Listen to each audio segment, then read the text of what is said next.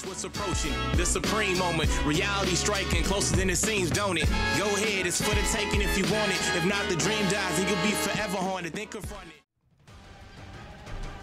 What's good? It's been a while since I've done one of these types of challenges. Of course, I'm referring to the LR Goku team with the +3 key and attack increase of a flat rate of 3,000 to all types. So really wanted to test this out on the newest Dokkan event, which is of course the Extreme Agility Transforming Zamasu unit. And I'll go ahead and say that mistakes were definitely made on this run. I think this was about the third attempt running this team and you know, testing things out. But overall, it was definitely fun. It switches things up a little bit, you know what I mean, and provides a little bit of a different challenge. Of course, the biggest handicap you have with this team setup is not only the you know, attack and defense lackluster leader skill, but you really don't get an HP boost whatsoever. So the team HP is very limited, as you can see. Even with full HP, is 126,000. That's max HP status. So you know, a couple of normal attacks will quickly drain it, and you could quickly pretty much be KO'd, and that's it. That's actually what happened the first 2 times when I was testing, you know, kind of like the patterns and overall flow of the event itself. So of course, again, the units with the Royal Lineage Link skill will definitely provide the most damage. Fortunately for this run, LR Trunks was in the first rotation, and he's got the type advantage, and he does have that built-in crit, so he was able to provide a one-shot avenue right there. So that definitely did save a lot, because in the other runs that I tested, the Intelligence Zamasu unit can definitely hit for a decent amount. I can't remember exactly, but easily, you know, anywhere from like 20 to 30,000 with a normal attack. Of course, that is already equivalent of, you know, close to, I don't know, 20 to 30% just from a normal attack per attack. So that definitely makes things quite difficult. LR Goku obviously is not going to hit that much. He's definitely a little bit obsolete at this point in the game, but hopefully at some point he does get improved. But not really one of those units I'm relying on. It's more or less I needed the 2 Goku units for the leader skill. That's really all that was. Of course, you know, it could certainly provide a decent amount against this type of enemy, which is the Agility Zamasu unit, since the unit does have type advantage.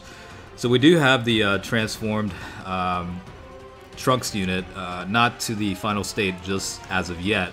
Basically takes 1 full rotation until you're able to activate it. But right here, things are a little bit tricky because you do have quite a few attacks coming in. And I did include Gogeta just because of the countering ability. I figured that would be beneficial to have. And the Trunks unit does, you know, have like, you know, link skills that they share with, you know, Gogeta, so I figured it'd be okay.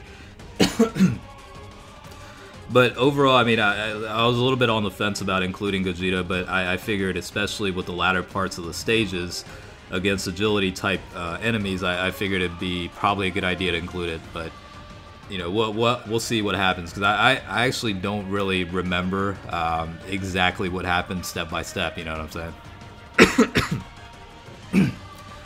So that definitely did help. However, we are getting some HP depletion happening. Good thing I used, you know, items, because otherwise we would have been KO'd here. But definitely the clutch units are LR Trunks, both the EZA for the Rage Trunks and Super Saiyan Blue Vegeta. Of course, the Transforming Trunks is also pretty good. We'll go ahead and use another item. You know, of course we have to at this point. HP is pretty much 15,000, so definitely not going to survive the turn right here. So Snake Princess will recover HP by 55%, also reduce damage by 30%.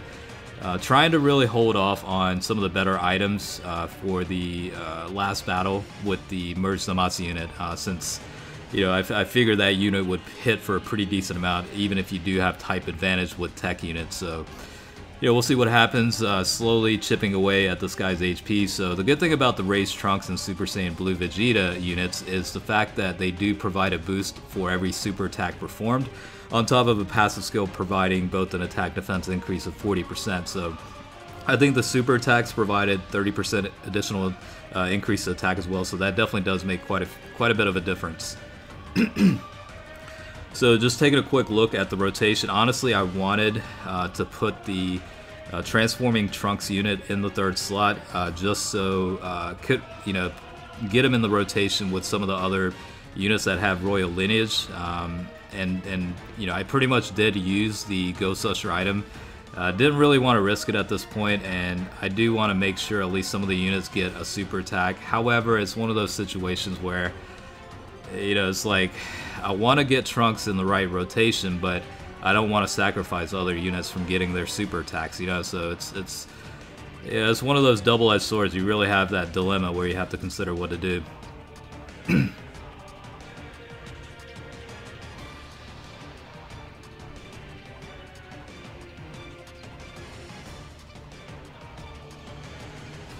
So of course in this case, I'm able to get the super attacks with every single unit except for Goku. So, you know, the Transforming Trunks unit does get a boost for every key collected.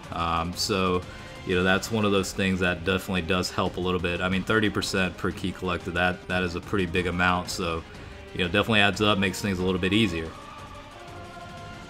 And let's see how Gogeta does here. About 274,000. I mean, it's better than nothing, but it really doesn't equate to much. Again, you do have to have units in the same rotation linked up with Royal Lineage to really get that benefit of the damage boost against the enemies in this event. So right here, pretty much an ideal situation. However, you do have a lot of attacks coming in here. So, you know, just checking the rotation, seeing how things are. Getting ready for the agility battle coming up in a little bit. So just want to, you know, double check, make sure I do at least have a tech type coming up. Trunks does have the best defense out of the group, so even though I should have put, I could have put one of the other 2 units first to, you know, take advantage of that boost to attack to allies based on the super attack. At this point, it's really not worth it, so we're just gonna, you know, go about it this way. So Trunks should be able to do a pretty decent amount of damage. Everybody's linked up, so they'll get a damage boost here. So yeah, 2.7 million definitely helps out quite a bit. Really reduces the amount of time it takes, you know, to get the HP down. So the fact that you're able to one-shot him right there definitely makes it a hell of a lot easier. And got a couple of decent items left over. We'll go ahead and boost up the defense by 50% right here. Also recover some HP, even though everybody does have the type advantage because of HP levels being so low. You know, it could definitely make things very difficult.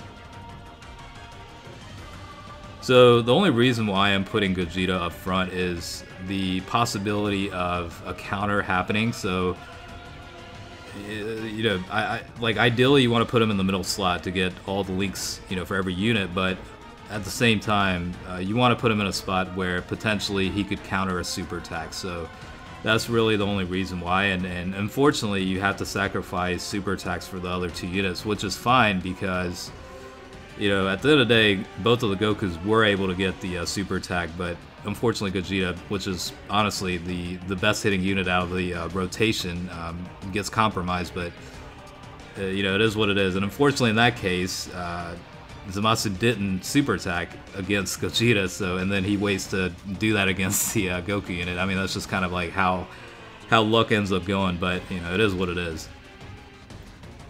So not bad. I mean, the items definitely helped. 42,000 in damage taken. Definitely made it. Survivability a little bit more realistic, but you know, I think we're okay. We still have a couple of items left over. We're going to go ahead and boost up the attack by 25% since all of these units are linked up with the Royal Lineage. Trying to get that maximum, you know, amount of attack output. Now, I did make a mistake here in that I didn't collect as much ki as I should have with the Transforming Trunks unit. That would have definitely made the damage output a little bit higher, but 424 should equate to a decent amount with the boost you get from the event itself. So yeah, 1 million is still okay. I mean, you've got 2 other units that can do a very good amount of damage here.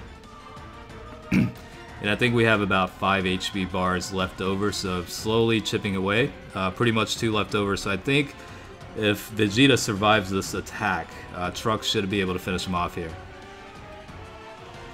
Okay, so 51,000, have about 24,000, down to about 18,000, but I think this should take care of it right here. Alright, so we did get the crit with 2.6 million with the KO, so yeah, I mean, it's definitely doable. Honestly, it was a little bit easier than I expected it to be, but nevertheless, it was definitely pretty fun. Like I said, it switches things up a little bit, adds an extra layer of challenge, you know what I mean, instead of just running the best units. But yeah, this is the pretty much LR team against the newest Dokkan event. For this one, it was the Agility Transforming Zamasu unit, so hopefully you guys enjoyed the video. I try to switch things up a little bit, so you know, hopefully guys, you had fun watching it. So as always, I do appreciate you watching, and definitely stay tuned for the next video. Alright, I'll check you guys later.